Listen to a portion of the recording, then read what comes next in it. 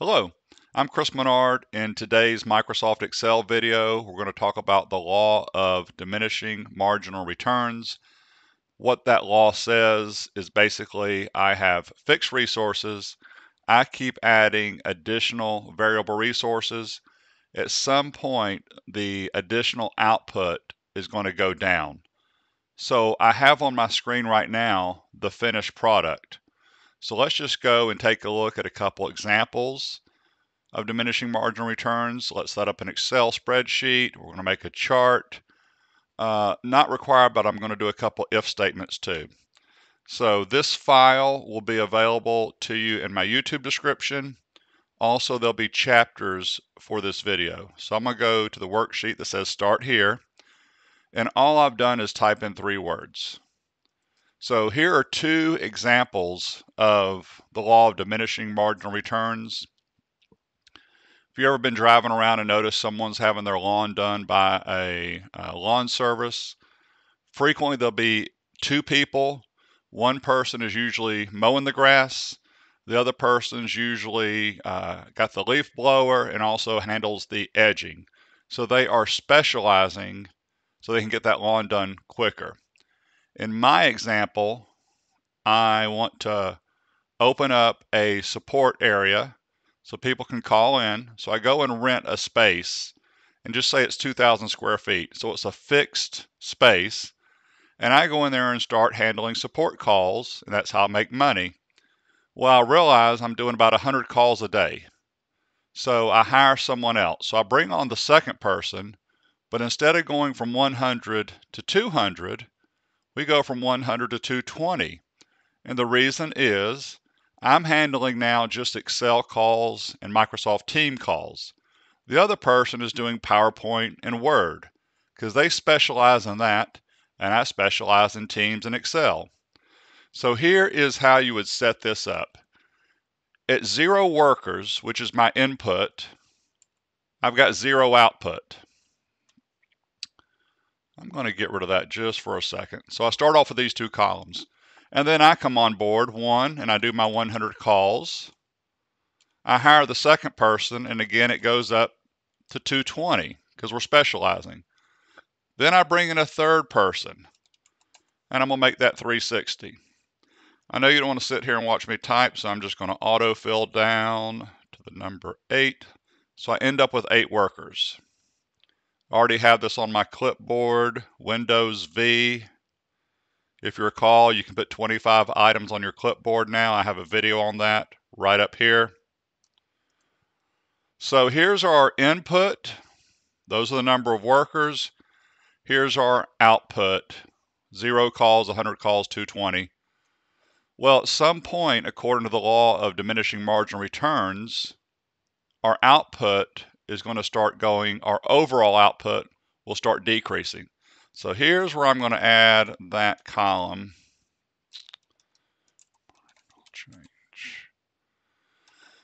Just a really simple formula here. I'm going to do equals cell B3, which is 100, minus cell B2. So I brought in 100. Here's the 120. Perfect. Keep going up. 140 with worker number 3. 110. There you go. Here's the issue, and here's where the law of diminishing marginal returns comes in. The overall output, I'm in cell B3, is going up, as you can see in column B, until you get to row 10, by the way. So overall output is headed up, but the marginal change, which is column C, 100 to 120 to 140, but then I go to 110. So the law of diminishing marginal returns happens at worker, anyone? Not worker number 8, it happens at worker number 4. I'm going to manually, so you actually have 3 different sections here. You've got that section. You've got the law of diminishing marginal returns, which is now in yellow, and it happened at worker 4. And then you've got what's called negative returns. I'll put it in blue. Because not only at some point I brought in another worker, not only did the marginal change continue to decrease, the total output actually went down. So if you want to see this as a chart, I'm going to highlight this. I'm just going to use one of Microsoft Excel's recommended charts.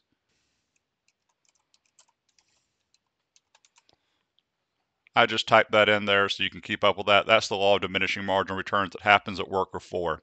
I tell you, before I do the chart, hold tight. I want to do two if statements. I'm going to call it if 1 and if 2. Here's another way you can tell without having to sit there and look at the numbers. I'm going to say if cell B3, this will be really simple,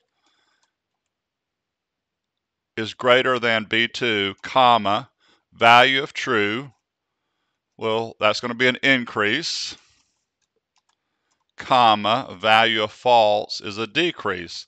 I have those in quotations, by the way, the text. That is it. I'm using an if statement with 3 arguments right there. I should get the word increase. I do. So I should get increase all the way down until the last one.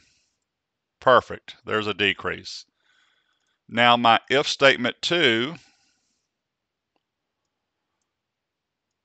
So if 1 took a look at the output.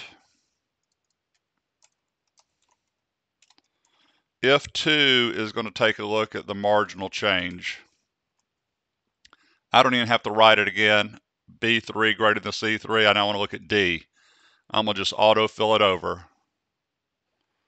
So now it's if, sorry, I want to look at C. If C3 is greater than C2, increase, decrease. So here we go. I should get increase, increase, increase. Perfect. I should get a decrease here. And again, we've already discussed it. That is where the law of diminishing marginal returns kicks in when I got the increase and decrease. I should get a decrease, decrease for the last one.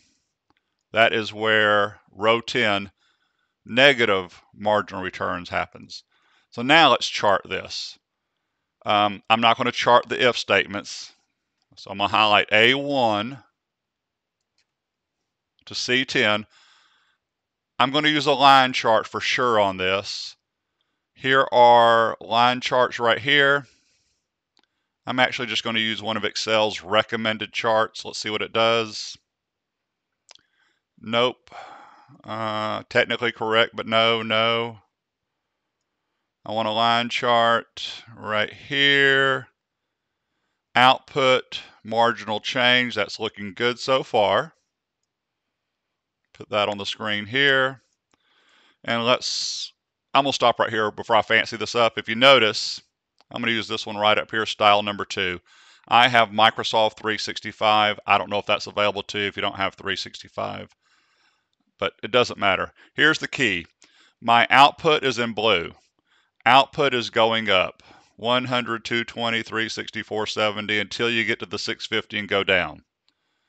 So what I'm doing is looking at the output, and then I'm going to look at the marginal change, 100, 120, 140, 110 right there. That is the spot where overall output is increasing, but my marginal change is decreasing. That again, number 4, keep saying it, that's where the law of diminishing marginal returns kicks in at worker number 4. We go into negative at worker number 8. That is it. I hope you enjoyed this video. Please feel free to subscribe.